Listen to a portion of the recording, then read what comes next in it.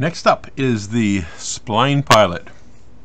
What is a spline pilot, you may ask? And I would say, well, Google it. If you Google it, Spline Pilot, you know what you will get? You will get that picture. So, talk about a circular reference. The Spline Pilot is in millimeters, so before you start this, when you create the file, make sure you change from inches to millimeters. Okay, make sure you save it to your U drive. So, progressively a little bit more difficult. By difficult, I just mean there's more features. Okay, so you have to sort of dumb down the whole part in your mind and look at it a piece at a time. Where do you start? Where do you start building? Okay, a lot of times parts are created from the bottom up, or maybe from one big feature, you know, and then add on. In this case, we have like this big vertical cylinder, and all the other features are added or subtracted from it. So the first thing we're going to build, the easiest thing, is to build the cylinder, and then we add the other features to it, or we subtract the center hole away. So let's start that way. Okay, notice it does say metric on here, so we know it's in metric, and also notice all the numbers are integers. Get a good look at it. Okay, notice right here where it shows 16. Okay, and what is it measuring? It's not measuring from this point to that point, it's measuring from this line to that line. So what it's telling you is this feature, those sides are parallel. Okay, 16 millimeters apart. If they weren't parallel, they would give an angle between the two lines, as in this one here, 55 degrees between this line and that line.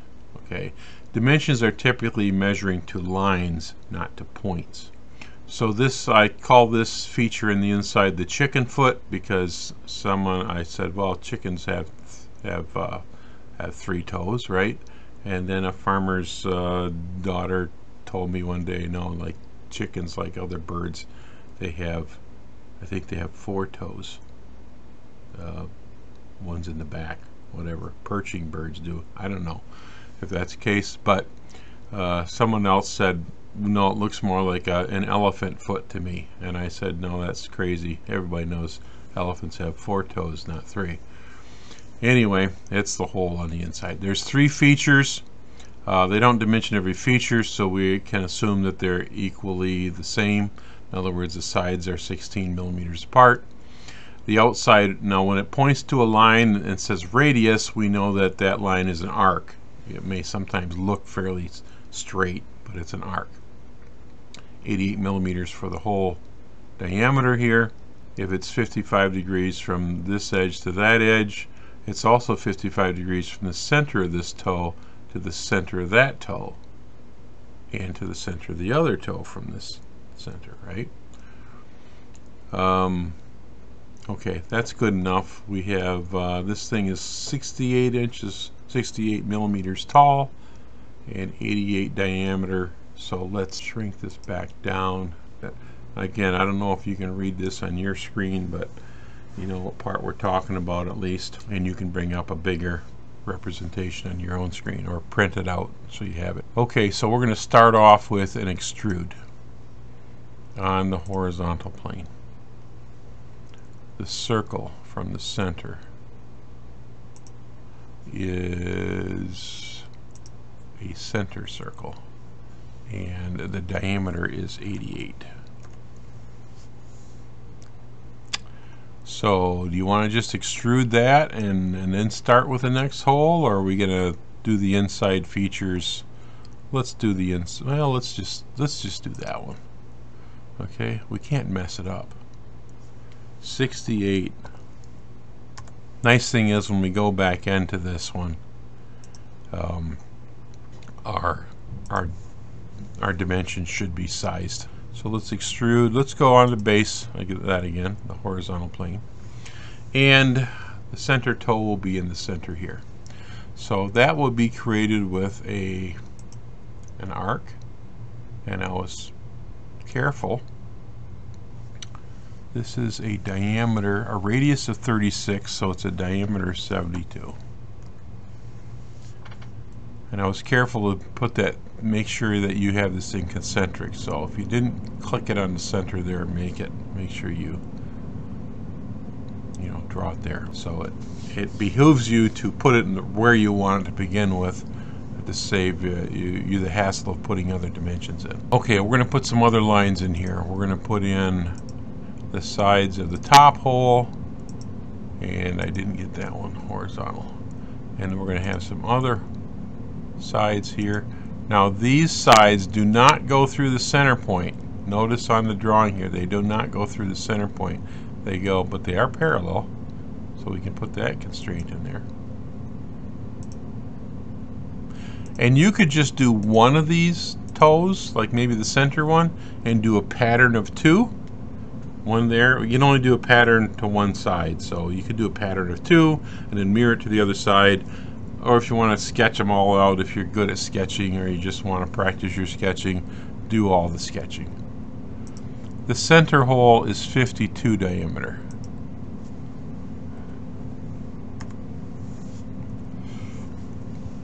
Okay, let's trim off some lines. Well, let's make some, I want to do a vertical line here. Make that vertical. Oops. Don't hit the midpoint of the line.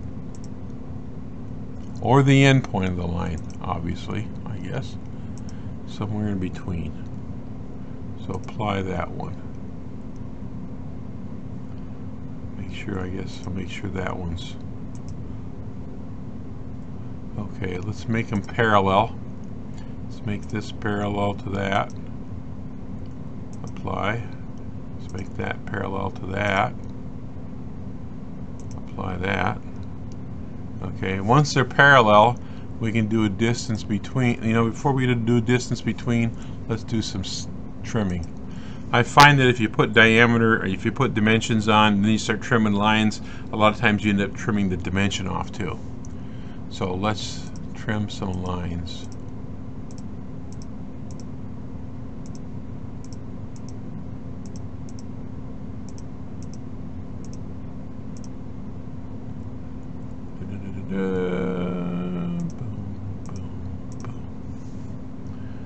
So far, so good.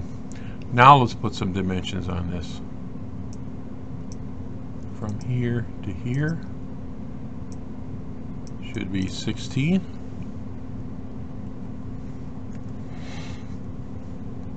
From here to here.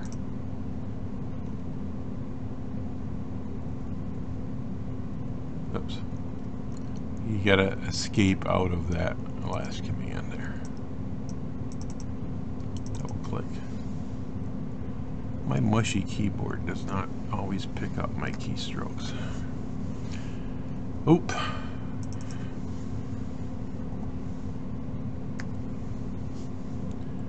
Yeah, that looks kind of weird, huh?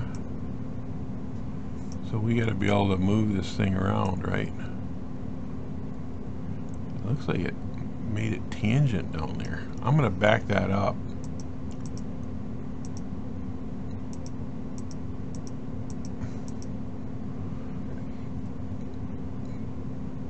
I'm going to draw a line from the midpoint to the center, and from the midpoint here to the center. I want to get these things straightened up. I'm going to do a parallel from that line to that line and apply it, and a parallel from that line to that line and apply it. And that didn't get, okay, I'm going to delete that because it didn't snap to the center point, the midpoint as I meant it to. Let's try it again. Midpoint, center point. Okay, now parallel.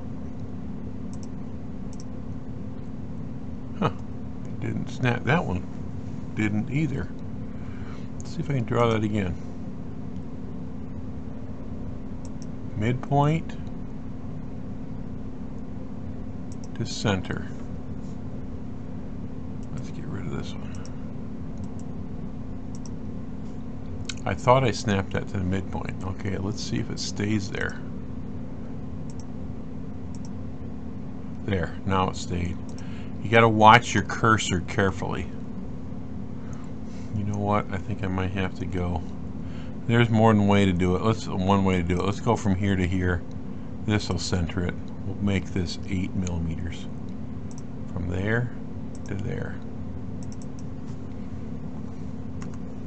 They are parallel and a distance between.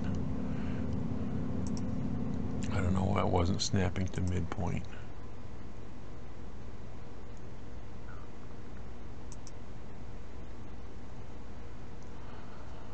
Let's go parallel again.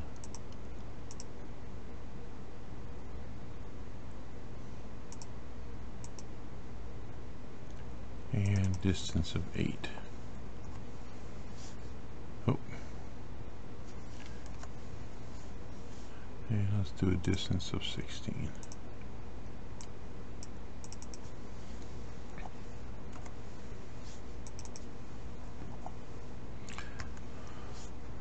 I'm blaming it on the mushy keyboard. It might be just that I'm going too fast and the computer's lagging a little bit.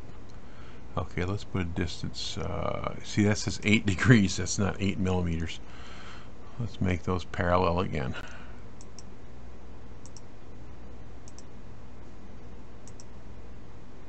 It didn't make them parallel. What am I doing? This line, that line. There we go. Let's apply it. Cancel. Okay, now distance. Distance of 8.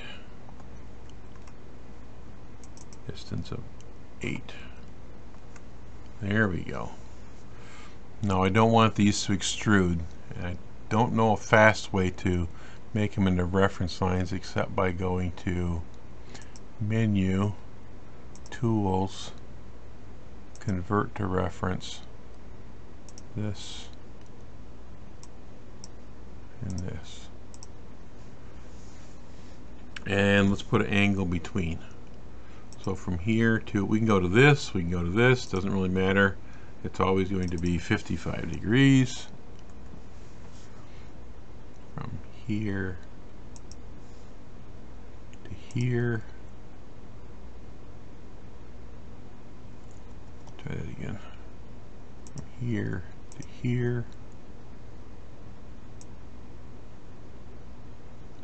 Swing it over there. 55 degrees.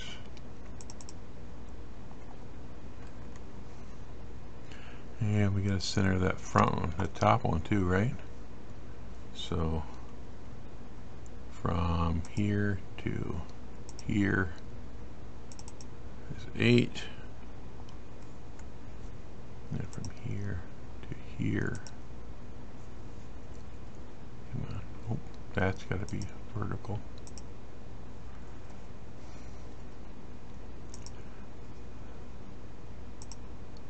There we go.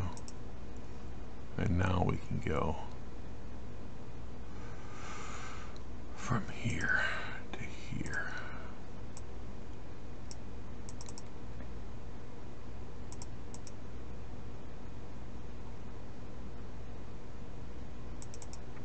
Here we go, 16.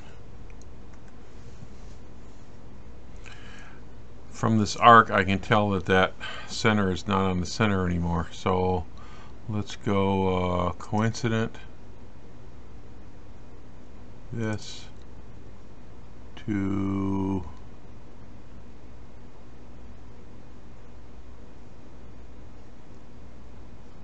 center. Apply. There we go. And that work?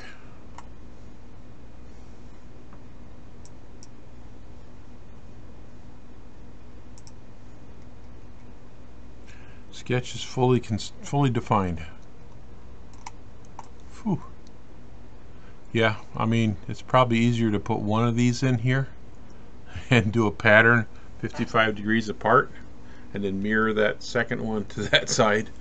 I'd probably be a lot faster at it.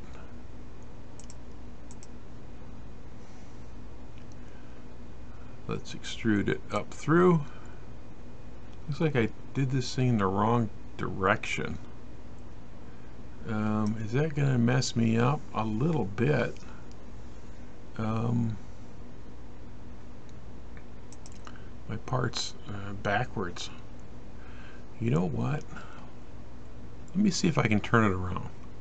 Double click on the coordinate system. Rotate it 180 degrees. Say OK. Ha-ha! If you were wondering how to, if you created your model in the wrong orientation by creating the first sketch on the wrong plane, that's how you do it. You highlight the coordinate system, double click. Now, I have to admit, when I did this in version 11, sometimes it would rotate it, sometimes it would only rotate the coordinate system. So I'm a little confused on why it works sometimes and sometimes it doesn't. It has to do whether the part is linked to that coordinate system or not. Okay, so we got it turned around. That's good. Otherwise, every time I hit isometric, it'd be turned 180 degrees.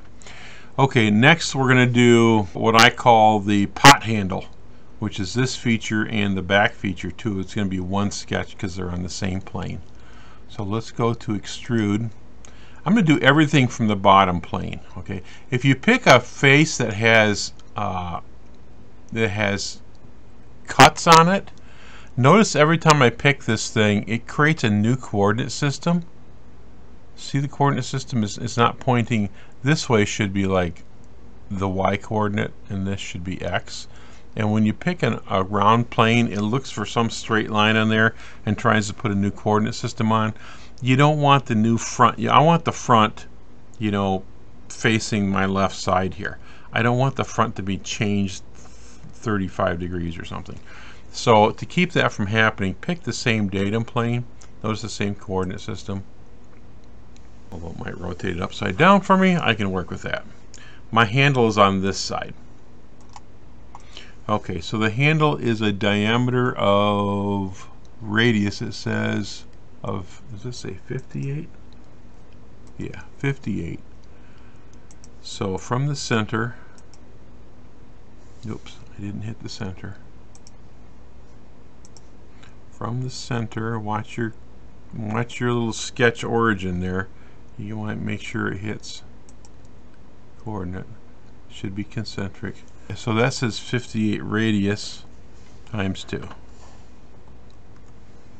There we go. And we want the inside circle, because if we just create this, we're going to create a solid disk. We don't want a solid disk. We want a disk with a hole in it. So let's start at the center again, and we want to make this same circle, which is 52 diameter. And it'll create a solid from the outside and a hole on the inside. And then the pot handle up here, let's slide this down a little bit.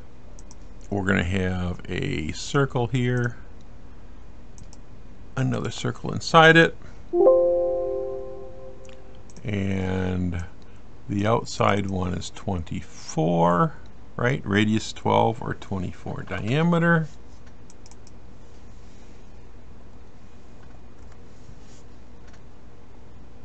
And the inside one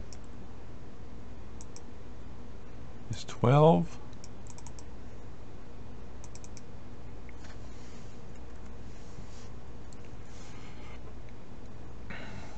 And I did create these on that line there. So it is constrained left to right in the right spot. There is also an arc from somewhere about here to here, and somewhere about here to here. And these arcs are equal radius.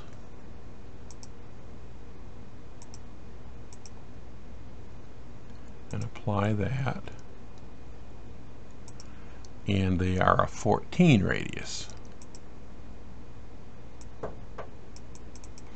When this shrinks, it should move it in where it may be 14 radius. And the distance from the center of this arc to the center here or from here.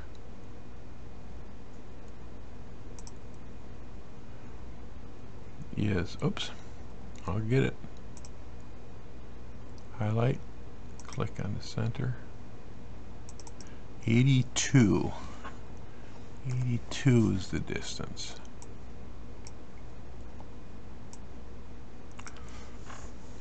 And make sure that thing's stuck there. I'm going to highlight that, wait for the dot to appear. Click on the dot, try and move it. If it slides side to side, then it wasn't constrained. Okay. And then I want to cut off these two features on either side. So I'm going to make a rectangle. Click let up. Okay. And drop. Okay. You know what? I did that inside circle wrong, didn't I? I'm sure you probably caught me on that already. This is supposed to be the outside circle of 88. That's where the pot handle is. Okay, there we go. Now I got to do some trimming. Trim, trim, trim, trim, trim, trim, trim. And trim this and trim that and trim that and trim that. Now when I trim those, I might have lost some constraints. So just to be safe,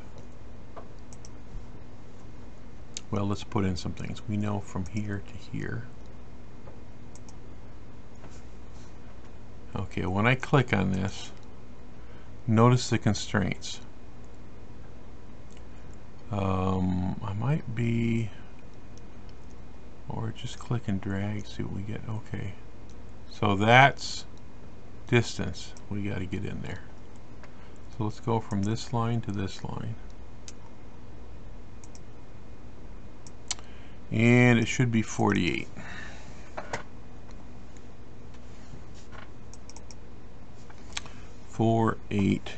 Enter.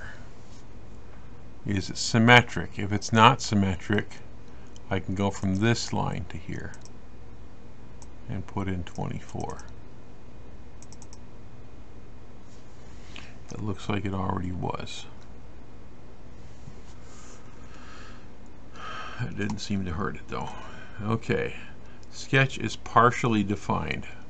What is it missing? I don't like leaving it though. Oh, let's try trimming. Trim that, trim that.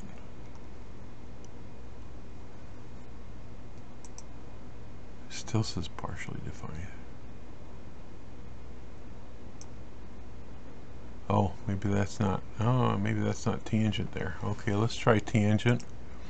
Let's make this tangent to that. Okay, let's make that tangent to that. Let's make that tangent to that. That to that.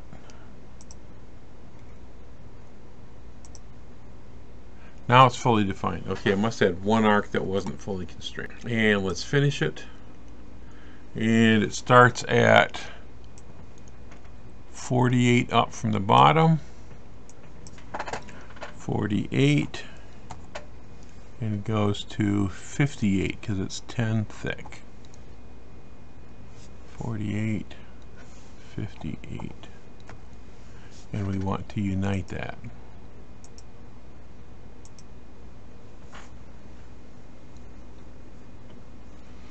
Now what I call the three fingers here.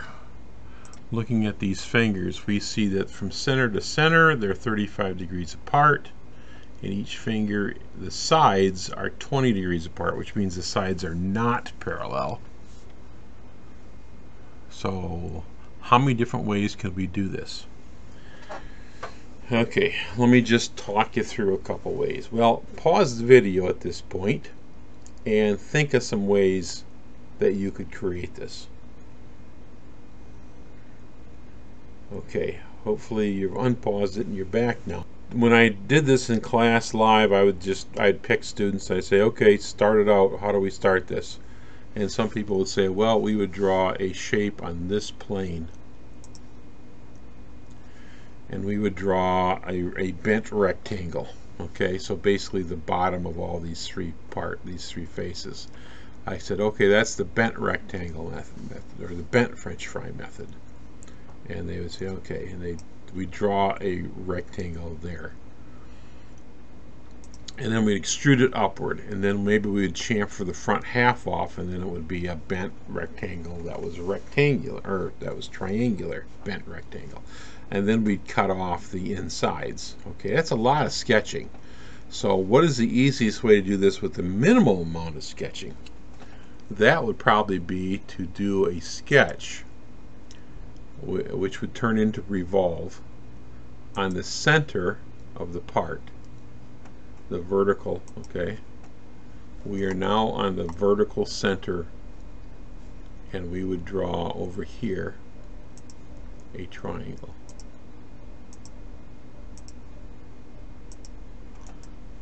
Now, what it looks in the book and what it actually is different. The book gives you a radius of 49 to the outside edge, okay, from the center. And this is a radius of 44. So from 44 to 48, I think it's 44, 88, yeah, 44 to 49, sorry, is 5 millimeters. So this triangle on the bottom is 5 millimeters, and it's 10 millimeters here. So this looks like an equilateral triangle, equal sides, but it's not. It's actually 10 here, 5 there. All I can say is the dimensions, if we always go with the dimensions, the drawing can be wrong, but the dimensions are assumed to be right. So we're going to make this thing 10 high,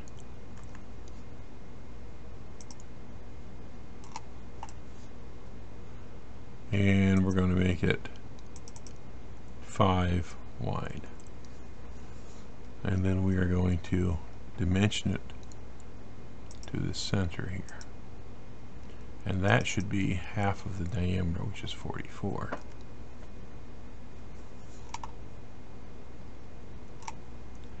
And to the bottom,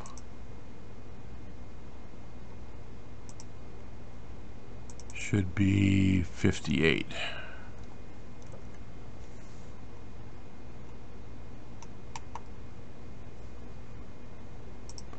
So there's my sketch. Very simple sketch, right? You'd all agree. Revolve it.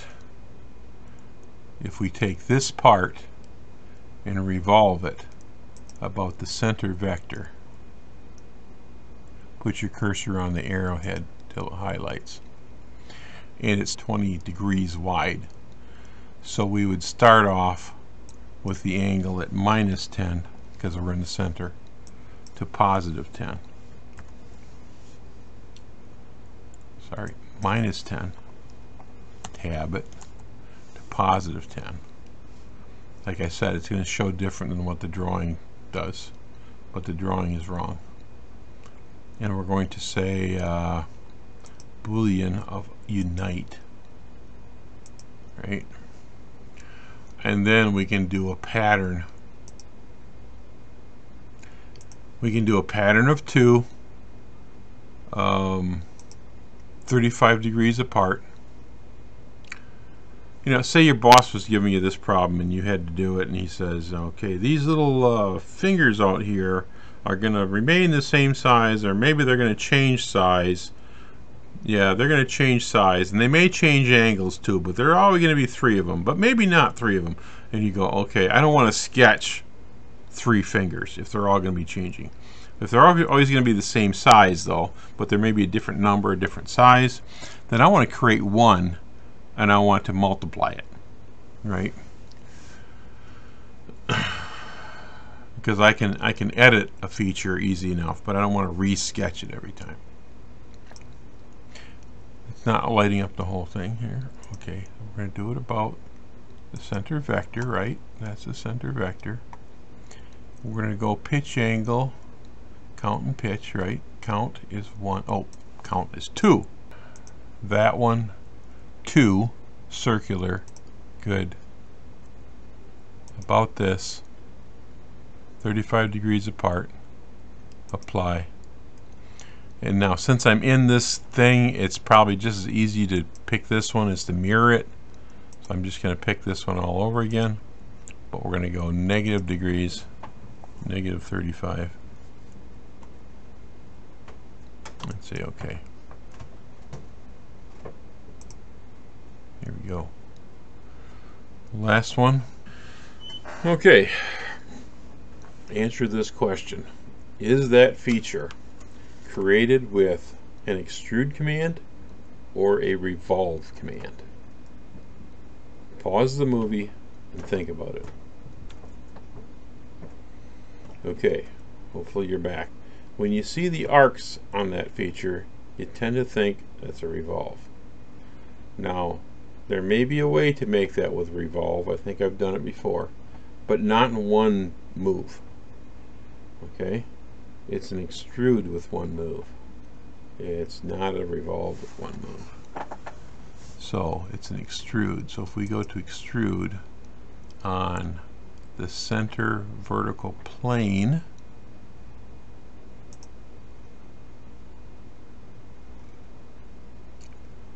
I think I picked the wrong. Nope, it's over here. Or is it over there?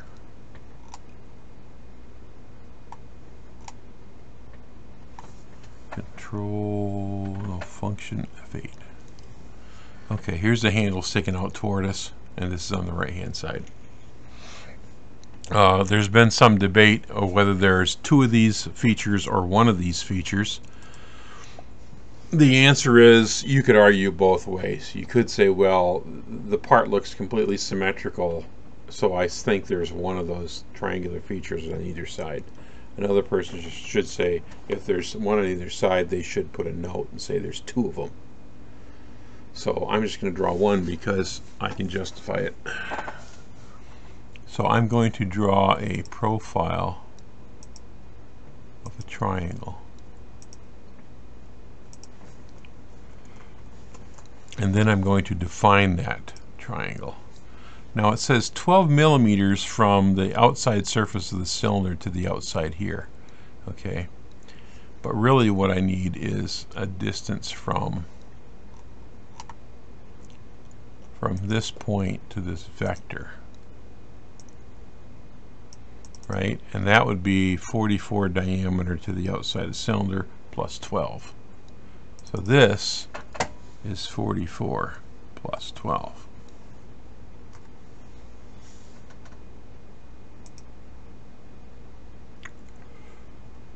From the bottom to the top of that is 32.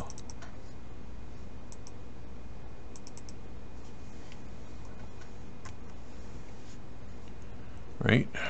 The angle from here to here, let's see, they're going from the horizontal.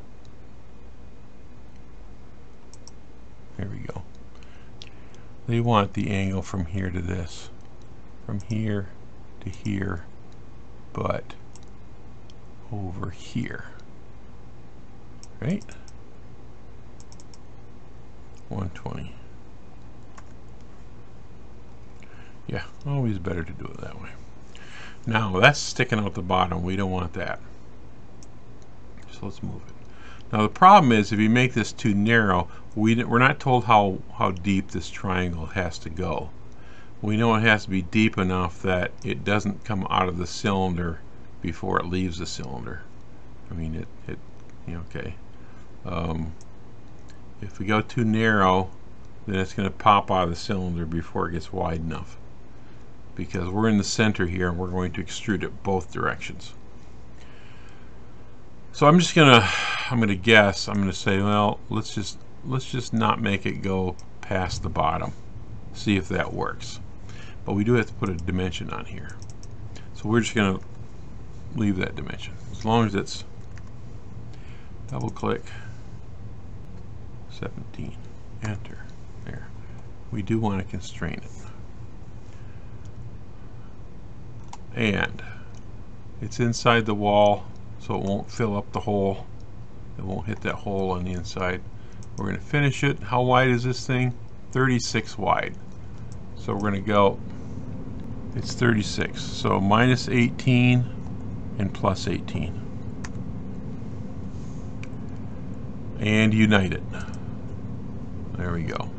If you want to take a picture of this for like a final report, you might want to right click on this and go, no, let's go over here and say hide the datum plane. Okay, and any sketches, you might want to hide the sketches too.